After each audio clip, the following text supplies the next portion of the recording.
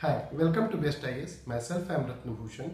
This is our new initiation for C.A.P, that is Current Affairs program, which will benefit you for IS, PCS and other major competitive exams. My main purpose is to work for students and update their knowledge and help them to reach their goal.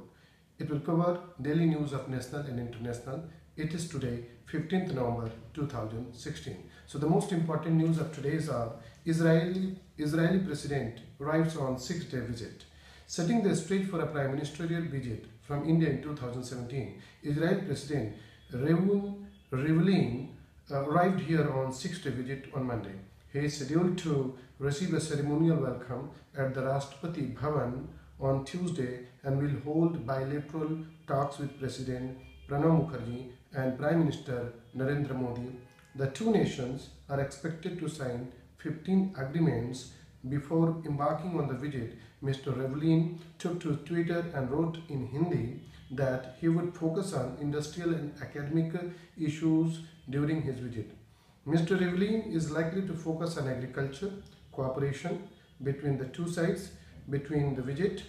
Mr. Rivlin is expected to visit Chandigarh and Karnal as a part of the plan of highlight agri cooperation. In Chandigarh, he will inaugurate Agro-Tech 2016 along with President Pranab Mukherjee, and in Karnal he will visit the Centre of Excellence of Indo-Israel Agricultural Project.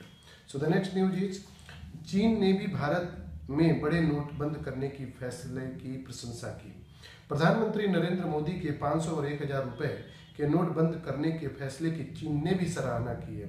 कहा है यह भारत के प्रधानमंत्री नरेंद्र मोदी का बहुत ही साहसी फैसला है। हालांकि उन्हें काले धन पर लगाम लगाने के लिए अभी और भी कई कदम उठाने पड़ेंगे। इसके लिए मोदी को चीन के भ्रष्टाचार विरोधी कदम से सबक लेनी चाहिए। यह बात चीन की सरकार द्वारा संचालित समाचार पत्र ग्लोबल टाइम्स में एक लेख में कही गई है। तो आप समझ रहे हैं कि हमारा पड़ोसी चीन भी मोदी जी की प्रशंसा कर रहा है और हमारी गवर्नमेंट की प्रशंसा कर रहा है इस काले धन के रूप में।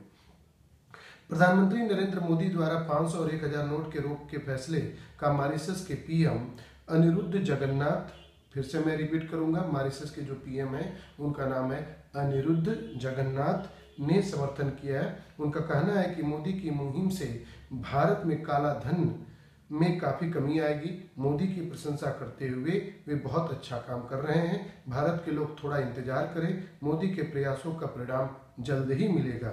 तो ये बहुत ही पॉजिटिव चीज़ है कि ऐसा समर्थन आस पड़ोस के देशों से मुल्क को मिल रहा है। नेक्स्ट न्यूज है ग्लोबल वार्मिंग के चलते प्राकृतिक आपदाएं बढ़ी हैं। इसका जो खामियाजा है वो गरीबों को भुगतना पड़ रहा है। इस संबंध में विश्व बैंक की ताज़ा रिपोर्ट बताती है कि आपदाएं प्रति व्यक्ति आय को घटाकर हर साल 2.6 करोड़ लोगों को गरीब बना रही है। इससे दुनिया भर में होने वाले जान माल के नुकसान को 60% तक कम आंका जा रहा है और इससे हर साल वैश्विक अर्थव्यवस्था में लगभग 520 अरब डॉलर का चूना लग रहा है, मतलब नुकसान हो रहा है। प्राकृतिक आपदाओं को झेलने के लिए लोगों को तैयार करने में विभिन्न देशों को सालाना 10 अरब डॉलर खर्च करने होंगे, तभी इनसे होने वाले नुकसान को 20% तक कम किया जाएगा। तो ये जो प्राकृतिक आपदा है उससे हमको ये सारी चीज़ों का नुकसान हो रहा है और इससे हम लोग को थोड़ा सा सीखना पड़ेगा, जानना पड़ेगा। पिछले 20 साल के दौरान लगभग 6,457 मौसम संबंधी आपदाएं आई। इनमें 6.06 लाख लोग मारे गए। औसतन हर साल 30,000 लोगों की जान भी गई। इसके अलावा 4.1 अरब लोग घायल हुए, घर छोड़ने के मजबूर हुए या फिर आपदाकालीन मदद लेने पर विवश होना पड़ा। जो नेक्स्ट न्यूज है वो है भारत के कार्बन उत्सर्जन में 5% वृद्धि। 2014 की तुलना में 2015 में भारत ने 5% से ज़्यादा कार्बन उत्सर्जित किया। कार्बन उत्सर्जन में पहले और दूसरे स्थान पर आने वाले चीन और अमेरिका में कार्बन उत्सर्जन गिरा है। ग्लोबल कार्बन प्रोजेक्ट की एक रिपोर्ट के मुताबिक चीन और अमेरिका के कार्बन उत्सर्जन में आई कमी ने भारत की वृद्धि को संतुलित कर दिया, जिसके कारण वैश्विक कार्बन वृद्धि के स्तर पर लगातार तीसरे साल कोई बदलाव नहीं आया। 29% चीन की हिस्सेदारी इसमें होती है, 15% अमेरिका की हिस्सेदारी होती है और भारत की जो हिस्सेदारी है वो है 6.3%। तो ये है कार्बन उत्सर्जन से रिलेटेड चीज़ें।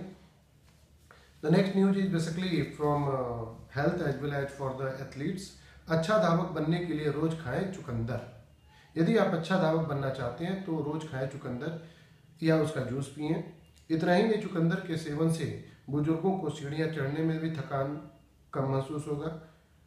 ब्रिटेन के एक्सपर्ट्स ने बताया है कि चुकंदर का रस पीने से 20 मीटर की दौड़ लगाने वाले धावकों के प्रदर्शन में 2% का सुधार होता है। और इसमें पालक भी बहुत फायदेमंद है। पालक, गोभी, हरी पत्तेदार सब्जियां जिनमें नाइट्रेट की मात्रा भरपूर मात्रा में होती है। चुकंदर में पाए जाने वाला नाइट्रेट मांसपेशियों को मजबूत बनाता है और इससे खिलाड़ियों की सहनशक्ति तो बढ़ती ही है, उन्हें अधिक मेहनत करने की ऊर्जा भी मिलती है।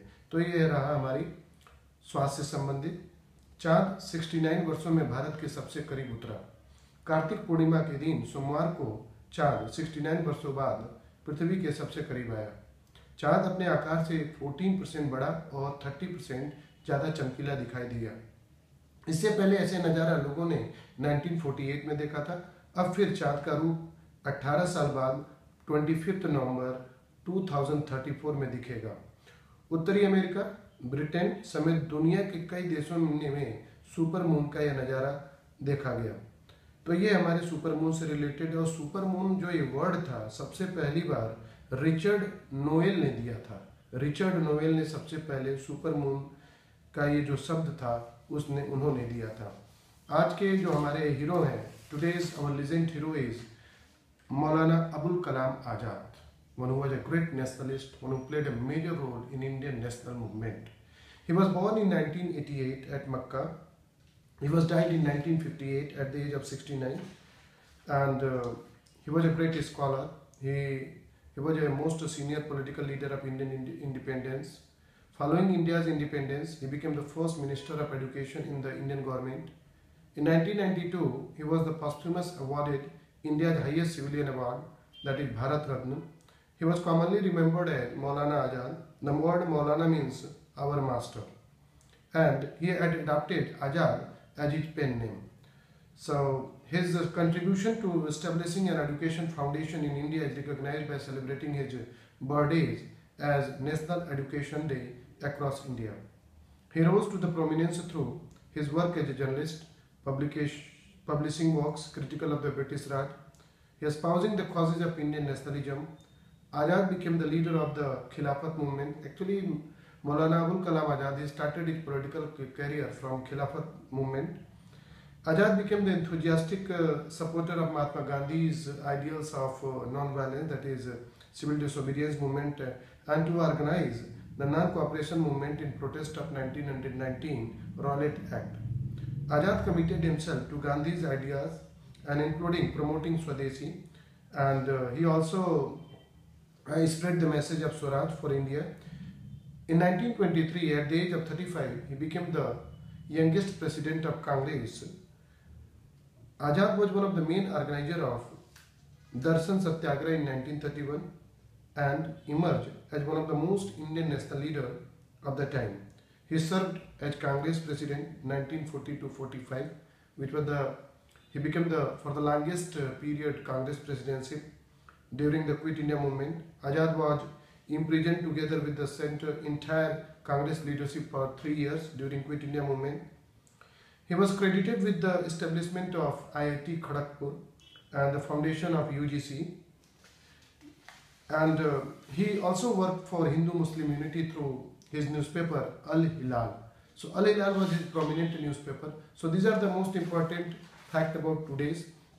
I would like to request you, please share, subscribe and like, because these news are not only for competitive exams, overall for the betterment of India's development, for the betterment of the society. These current affairs are very, very important. So it's very, very important we should spread this message to the India as well as in the whole world, to whom you know very well. So I wish that all the people will like to share these things. God bless you, India. Thank you so much. All the best.